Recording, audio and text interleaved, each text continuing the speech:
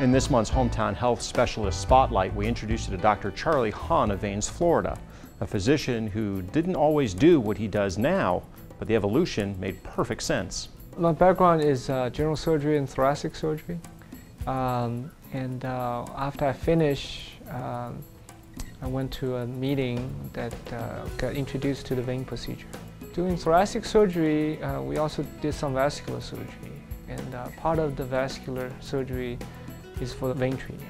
A lot of patients think it's not medical problems, but I think I see a variety of complaints. They tend to have multiple symptoms and multiple problems, and we have a variety of ways to treat them.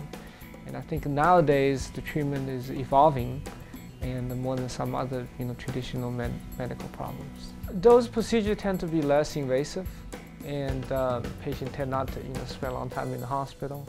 And usually they're fairly happy after treatment. I think it changed their lifestyle for the better, and decrease their pain, and decrease their awareness of the varicose veins.